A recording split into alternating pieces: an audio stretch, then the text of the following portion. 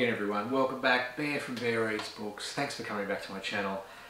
And I'm here today to talk about the fabulous Miles Franklin Award, which yesterday, the 16th of July, was awarded to the fabulous book Tara June Winch's The Yield, which I've spoken about before. A few other booktubers have spoken about it as well. It is a very deserving winner of this most prestigious prize for Australian literature. And of the 6 books listed in the final shortlist, I've read 3 and I'm trying to get my hands on the other 3. And I'll have an image up here so you can see all 6, and I'll link them down below so that you can see all 6. But the 3 that I've read, and I wanted to talk about in detail a little bit about the 3 books that I have read from the shortlist, because in their own way they were all phenomenal. And so I have read Tara June Winch's The Yield, absolutely amazing. I've also read Tony Birch's The White Girl and Peggy Frew The Islands. So they're the 3 books that I've read, and the 3 that I haven't read, and this is my one criticism of Australian booksellers and the publishing industry in Australia in general, is that these 6 books are listed as the best of their kind in this country, and these 6 books have been promoted and discussed. Yes, they might be considered literary fiction and outside what would be considered popular fiction, but most importantly, most of these 6 books were almost impossible to find in a physical bookstore. Tara June Winch you could find in a physical bookstore because she's been doing the interview circuit. She's had a lot of commentary about her book. Tony Birch, maybe in certain independent bookstores you may be able to find him, maybe in some chain bookstores. The rest, very limited exposure in bookstores around the country, which meant for a lot of people that don't rely on online shopping very much, making these books accessible becomes very, very difficult. And that's a failing of the Australian publishing industry, that they don't promote their own books, their own fantastic books, books that are lauded as the best of the best in their industry, and they're simply difficult to find. I'm lucky enough that my local public library has the 3 books that I haven't read, but then we had this long period of isolation where the library was shut down, so I wasn't able to even access them now. So now the library's back up and running. It's open a couple of days a week, and other days it's open as a click and collect service where you book it on, you reserve something online, you go and pick it up. So over the next few weeks I'll be reading the other 3 books, if I can get my hands on them in a timely fashion. I'll be reading the next 3 books in the shortlist. Those 3 books, and you'll see them here, those 3 books, one by one, are The Returns by Philip Salem, Exploded View by Carrie Tiffany, and No One by John Hughes. And because you can't find them in bookstores, the authors haven't been doing the rounds of interviews and publishing events. They are, I don't know anything about them. The one that I had heard before actually picking it up to read was The Yield, the winner, Tara June Winch. So one by one I wanted to speak about the 3 that I have read. Not take a great deal of time, not a full review, but a little bit of a recap of what the story is and my impressions. But first of all, I urge you all to watch the announcement video, and because it was very, very well done. And I'm not sure what announcement videos are like for other prizes around the world, but for the Miles Franklin, the way they've tackled it in this period of isolation has been excellent. So it was on YouTube, and I'll link to it down below. It had interviews with each of the 6 authors. It had a short piece where the author read part of their work to camera and then discussed that section. So all in all, the announcement video for the final 6 and the winner was about 25 to 30 minutes long. And I urge you to watch it because it includes Tara June Winch's speech, which as an acceptance speech for a literary award is remarkable.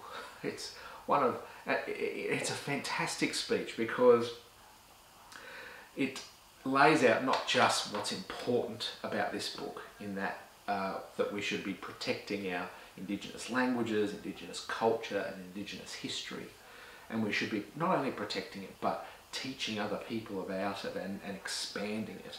And her speech focused on that, and it was just a remarkable speech with such heartfelt emotion. It was just beautiful. So I'll link to that down below as well.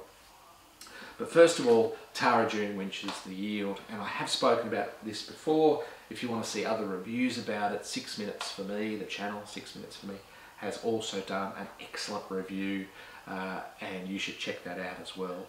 And the story of The Yield is just like Tara June Winch's acceptance speech. It's about the protection and recording of Aboriginal language and culture and history, told around the story of 3 narratives, intertwined narratives. And the first is a creation of an Indigenous language dictionary that's being written by a man called, and I do have to look up the names, I'm sorry, I'm terrible with names, even when I read the book.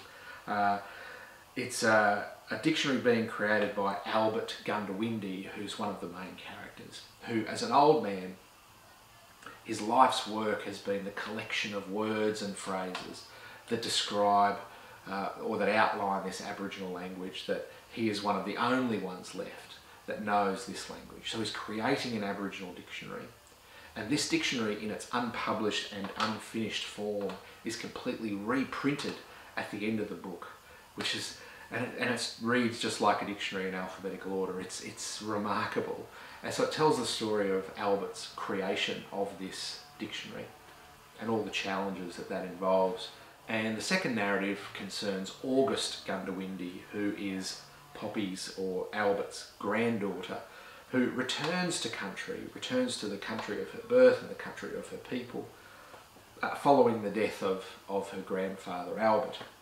August has been living overseas for 10 years and returns on hearing the death of her grandfather, and then discovers this book, this dictionary, and during the book is also meeting up with all of these people that she used to know more than 10 years ago before she left. So people she went to school with, white landholders, lots of her Indigenous cousins and family members. And there's this it's a long, drawn-out narrative about reconnection and connection with home and land and people. It's quite remarkable. So that's the second narrative. And then the third narrative is a very interesting one, and it's a historical narrative. And the third narrative looks at, and again I need to look up the names, the third narrative and every few chapters lays out a long, continuous letter from a fictional character called Reverend Ferdinand Greenleaf, who is a member of the British Society of Ethnography, and he's writing from Australia back to Britain about what he's finding in his connections with the Indigenous people. And it outlines really how he feels about the Indigenous communities that he comes to meet, their language, their culture. And it really is quite a singular voice, but it is a white voice of the early 20th century, so 1915 or thereabouts. So those 3 narratives continually intertwine and continue through the book. It is a challenging read, but it is so worthwhile, especially when you do reach the end and you think how rewarding this story and the messages within it are. And then you reach the dictionary at the end, the life work of Albert Gundawindi, and it's just both heartbreaking and uplifting all at once. It's quite remarkable.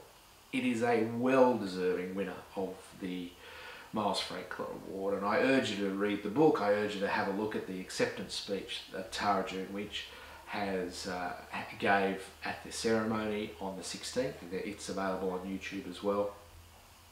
Please buy and read this book. The second one The second book that I'd read out of the 6 that were shortlisted was by Tony Birch, and it's called The White Girl. And I've spoken briefly about this one before, and it tells the story of a family in the 1950s and 60s living in an outback town of, I believe, New South Wales.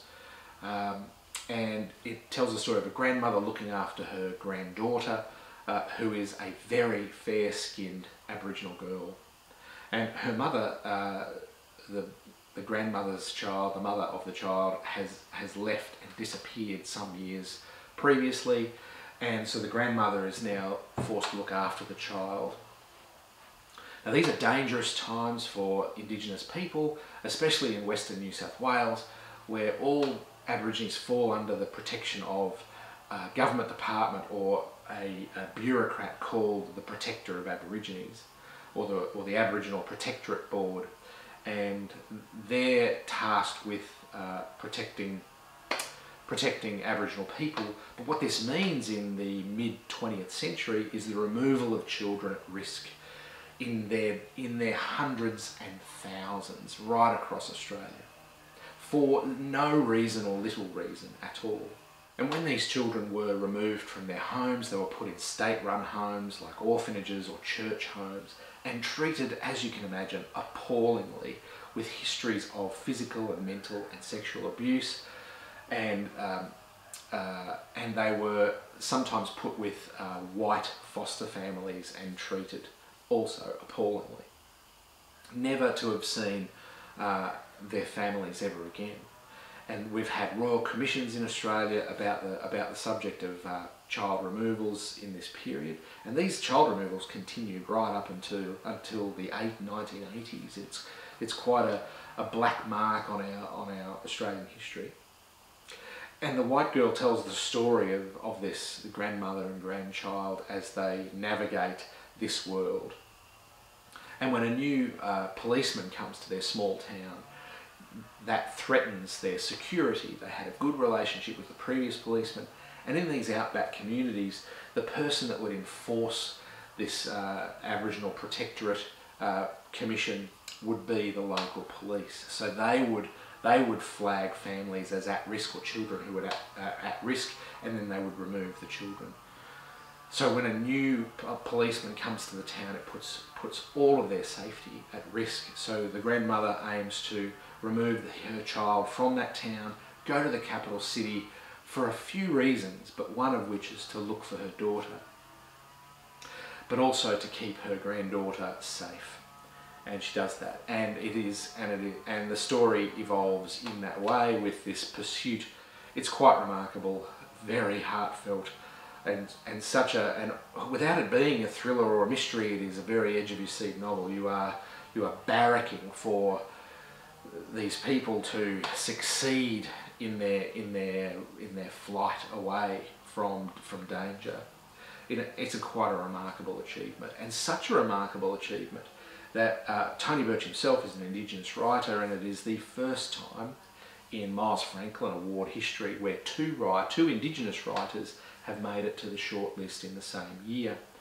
And Tara June Winch herself, the winner, gave a shout out to Tony Birch, the other Indigenous writer in the shortlist, as being deserving of the award jointly with her. It was a very touching moment. And the third one I have read is Peggy Frew and her book The Islands, or is it just called Island? I'm not sure. I'll have to look it up. Yeah, the third one that I have read from the shortlist is Peggy Frew, Islands. And this was really tricky to read, and probably out of the three, definitely of the three, the one that I enjoyed least, which is why I'm interested in seeing how the other three that I haven't read yet perform compared to the two that were absolutely fantastic. The story is great, but it takes so long for Peggy Frew to connect the various narrative threads that are going on in this book, to connect them together so that you feel comfortable with what you're reading and where the story is taking you. At the beginning, you have no clue what is going on or what these various threads of narrative are trying to do. They don't seem connected in any way. And I think Peggy Frew's writing style is part of that problem. It's a lot of very short, sharp sentences, and you begin to feel as disjointed as the sentences and as the narrative is itself. And maybe that's Peggy Frew's intention, is to really disjoint you as the reader and to put you off as the reader. I think it's saying something about mental health. I mean, one of the main characters it obviously suffers from a mental health condition, and as a basic storyline, it tells the story of a family in crisis after their daughter, who is 15 years old, disappears, and she is never found. And if you're wanting a big reveal about what happened to her, this is not the book for you. It is not a mystery that in the end reveals itself. It is a family drama about how this family came to be fractured apart and how they live in a fractured apart world. It is very disjointed and it's off-putting, and even the judges for the Miles Franklin said that it is so intriguing because it is disjointed and off-putting to the reader. I didn't quite find it enjoyable because it's disjointed. It put me off, and it really did take probably until almost halfway through the book to really get a sense for the characters. As you probably realise, I'm a very character-driven reader. I love really well fleshed out characters. And for a book like this that disjoints everything, plot, character, setting, everything, scattered everywhere to the wind, I really struggled to find joy in this book. And it wasn't till about just before halfway where all of these different tentacles of narrative started to come back together, where I found some sort of joy in reading it. Difficult book to get my head around, a difficult book to like. I think in the end I did enjoy it, and I think I'd probably still give it a high 3 stars, maybe touching on 4 stars. It's still an excellently and beautifully written book, but I just struggled with the disjointedness of it, in that for such a long time it just didn't make sense. It does come around, I promise you. So they're the 3 that I've read, and now that the library's back open, I've reserved the other 3, and as they become available, I'll grab them and read them and report back on them. But again, the Miles Franklin is the premier award for Australian literature, and this year, Tara June Winch's The Yield is a much deserving winner. And I urge you not just to read the book, but also to listen to her acceptance speech. It is one of the best speeches I've heard about the protection and education of Australian Indigenous culture, language and history. It's a superb speech, and and I urge you all to watch it. And that's it for my wrap up of the Miles Franklin. I think I'm going to do something similar for Booker, because later July the Booker Prize will announce its long list, and then we're in Booker season. So enjoy the rest of your day, everyone, wherever you may be, and I'll talk to you again soon. Thanks, bye.